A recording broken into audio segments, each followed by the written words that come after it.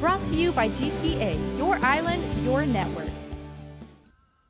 The clock is ticking with only 26 days until the beginning of the 2016 Festival of Pacific Arts. The event is still facing a $1.1 million shortfall. Adelup submitted Bill 303 to the legislature Monday evening, which seeks to authorize $1.5 million to the Guam Visitors Bureau.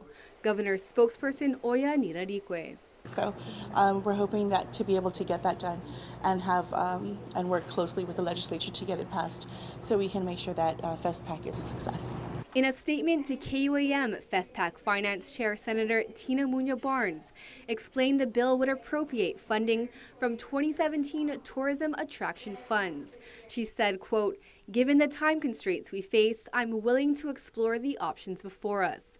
The first wave of delegates are scheduled to arrive in short order, and we've got to pull together to do everything possible to put on a safe, successful Festival of Pacific Arts," end quote.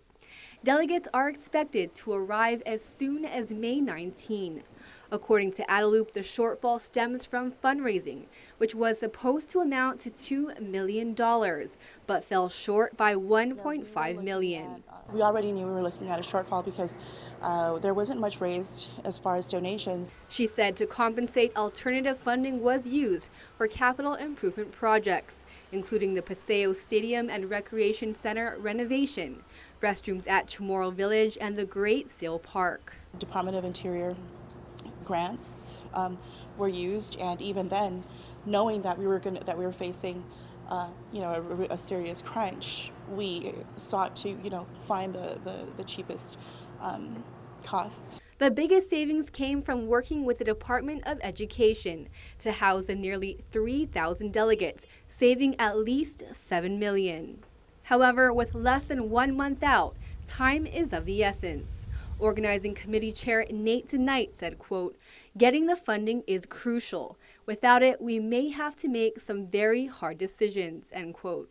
Reporting for Guam's News Network, I'm Isa Baza. Brought to you by GTA, your island, your network.